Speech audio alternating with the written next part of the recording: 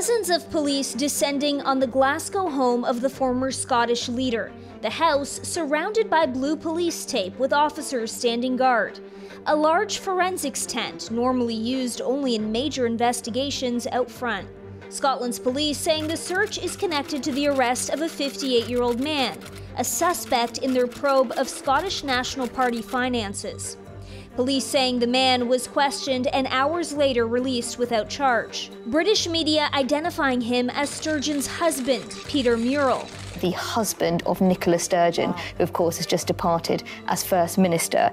Mr Murrell was the chief executive of the Scottish National Party, the boss essentially behind the scenes.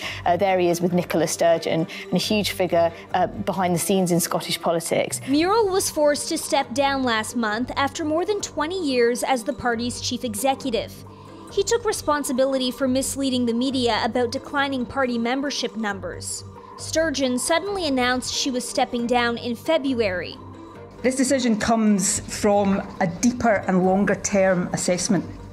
I know it might seem sudden, but I have been wrestling with it, albeit with oscillating levels of intensity for some weeks. She quit amid a number of political setbacks, but never mentioned the police probe as a reason.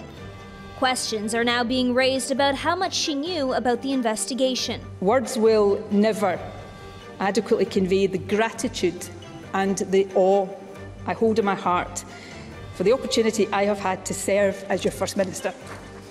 It truly has been the privilege of my lifetime. For almost a year and a half, Scottish police have been investigating how more than £600,000, or just over $1 million Canadian dollars, were spent in recent years by the SNP. The money was raised for a Scottish independence campaign, but there was no independence referendum. So where did the money go?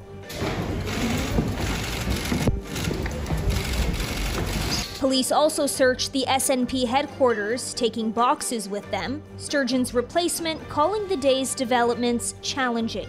Of course, my reaction, as you'd imagine, much like anybody involved in the SNP, is that this is a difficult day for the party. But again, I just reiterate and emphasise it's so important for me not to comment on a live police investigation.